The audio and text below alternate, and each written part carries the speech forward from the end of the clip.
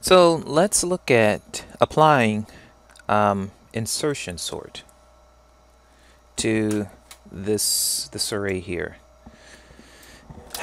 We have an index 0 through 5, so we have 6 elements here. And I'd like to do two things. Consider the efficiency or the complexity of this, meaning how quickly does it sort an array, and also just get a sense of how the algorithm works. So the way insertion sort works is that you will pick the next item from an unsorted portion of the array and then place it into its proper or ordered place in the sorted portion of the array. So we take the very first element here and we say there's nothing to do, it's sorted. So that very first element is the number 8.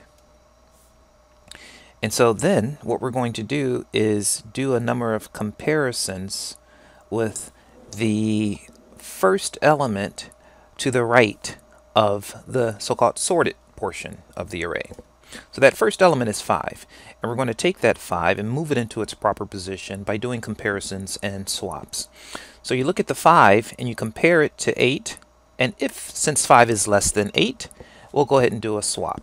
So in that case, there's one comparison and one swap, giving us our 5 and our 8, and that portion there to the left of my green line is considered the sorted portion of the array.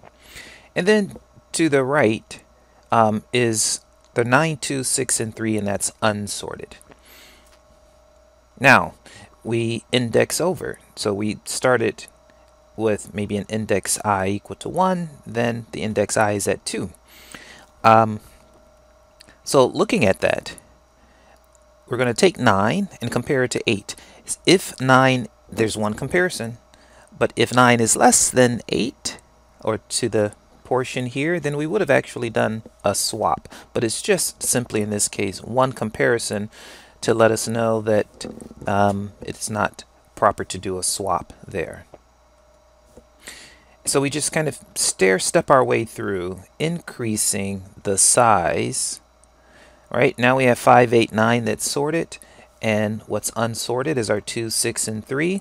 So with our 2, we would do a comparison, swap, comparison, swap, comparison, swap. So we'd have to compare, compare, compare. There would end up being 3 comparisons and 3 swaps to get 2 into his correct position, leaving us with a 2, 5, 8 and a 9 for our sorted array.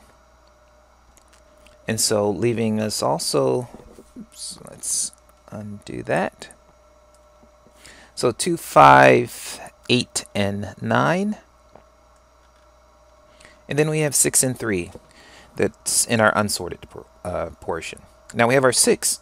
We do a comparison and a swap, which places 6 here, a comparison and a swap that places 6 here, a comparison but no swap because 5 is less than 6.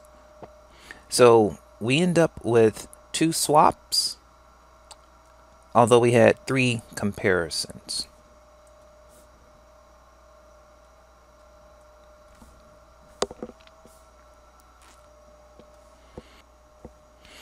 So with the 6, right, there's a comparison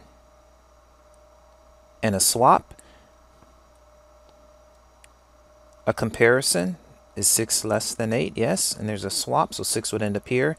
There's a comparison and no swap. So 6 moved from position 4 to position 2, so there were 2 swaps. So its position change should also correspond to the number of swaps that were required to get it there.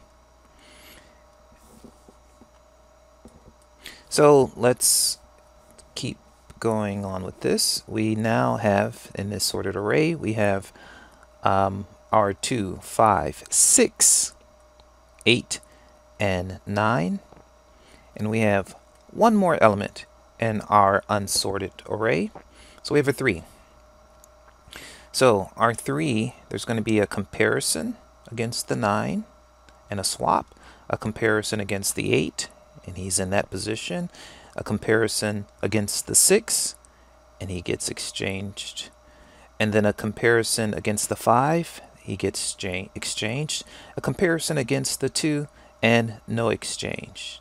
So there ends up being 1, 2, 3, 4, 5 comparisons, although there's only 1, 2, 3, 4 swaps.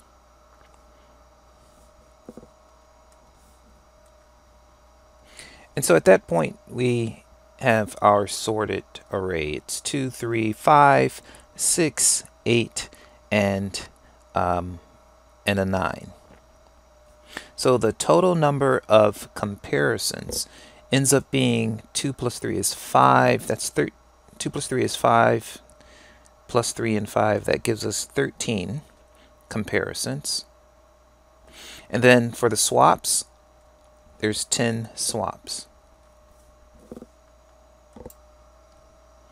So in the next video, we'll look at how we can use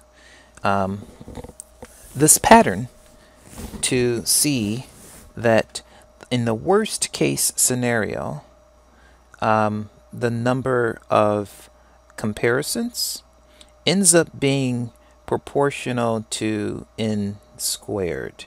So we'll do an analysis that shows if we had 6 items and it was reverse sorted, we'd end up with 15 different comparisons. If we had 7 items, we'd end up with 21. If we had 8 items, we'd end up with 28. And if we had n items, in general, we'd end up with 1 plus 2 plus 3 plus up to n minus 1. And that can be summarized as n times n minus 1 all over 2, which is an n squared. It tells us that it's proportional. The number of this is the number of comparisons. Number of comparisons is proportional to the size of the array squared. It's basically a quadratic. So we'll show that in the next in another video.